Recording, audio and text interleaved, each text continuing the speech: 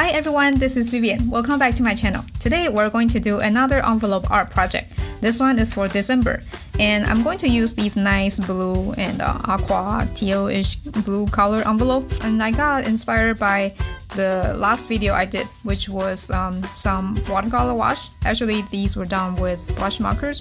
So I created these gradient kind of sky landscape mini art project with brush marker, and I really like how they turned out. So I think I'm going to implement some of these vibe into the envelope that I'm doing today.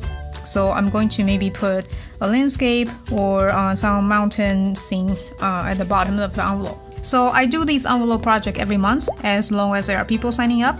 If you're interested in signing up for my envelope project to receive an envelope, you can find the link in the description box. And of course, your name and address will be shown on the envelope, so make sure you're okay with that before you sign up. For this one, I'm going to just paint some light color mountains and then have the name in the middle. I use Crayola, this marker that I have. I haven't used Crayola marker for a while. I used to use these a lot to do brush lettering. I also have a course for that, so you can also find a link in the description.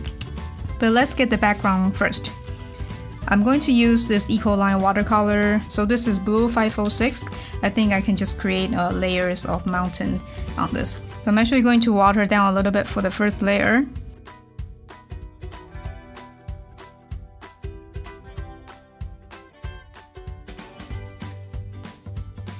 So now the first layer is dry. I'm going to keep on laying more color on it, and I'll probably make it darker as I go.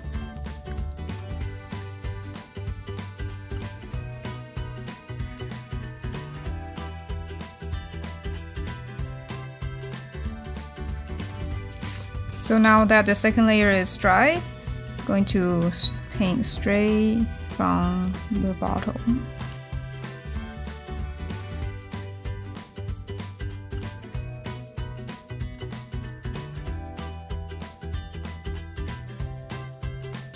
Okay, so there goes my mountain layers.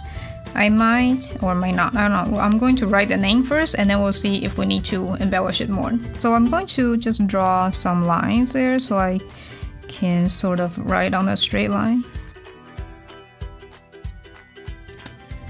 So with the Crayola marker, it's going to be quite big writing, so that's why I need the pencil line first to make sure that I'm not going to run out of space, hopefully. So the first one is going to Kelly Russell. Kelly is in Minnesota, I believe that. So I like that this marker is kind of dried out. So I actually like this effect. Oh, this is really bumpy. Maybe I should do this.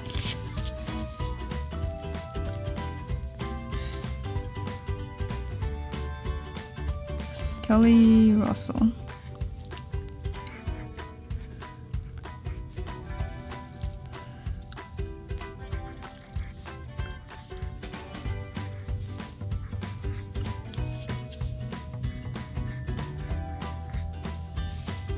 One, oh, 3, 2.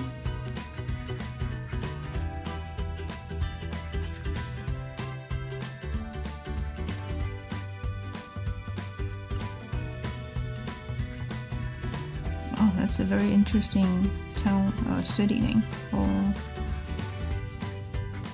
wow.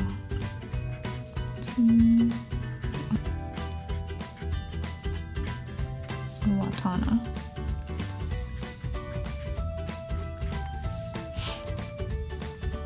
And then 5, 0, 0. Erase this pencil line a little bit. I use this Dr. P.H. Martin's Bleed Proof White. It's a very opaque white paint. So I'm going to use this tiny brush. And me being lazy today, I'm just going to paint straight out of the thing. Maybe make sure that it's thick enough.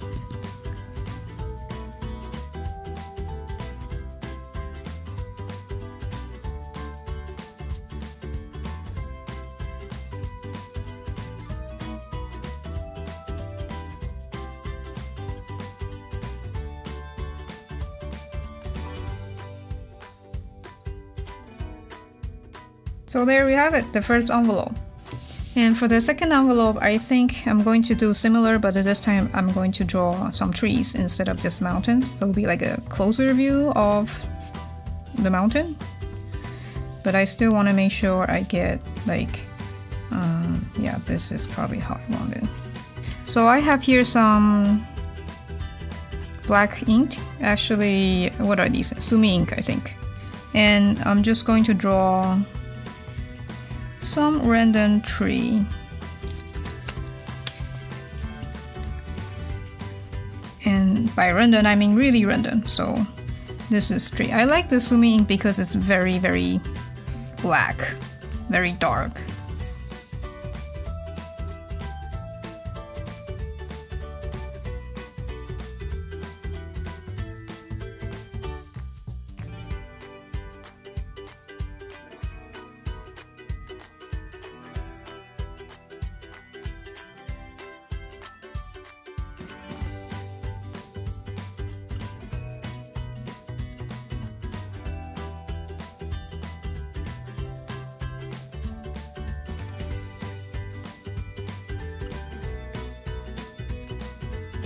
So now I have some sort of background. Again, I'm going to do the same thing, write a name first, and then decide what to do after that. So again, I'm going to draw some guidelines. And also I did pencil in the address a little bit, so I can have a better idea of what the spacing. And I'm still using this almost dried up Crayola broad marker.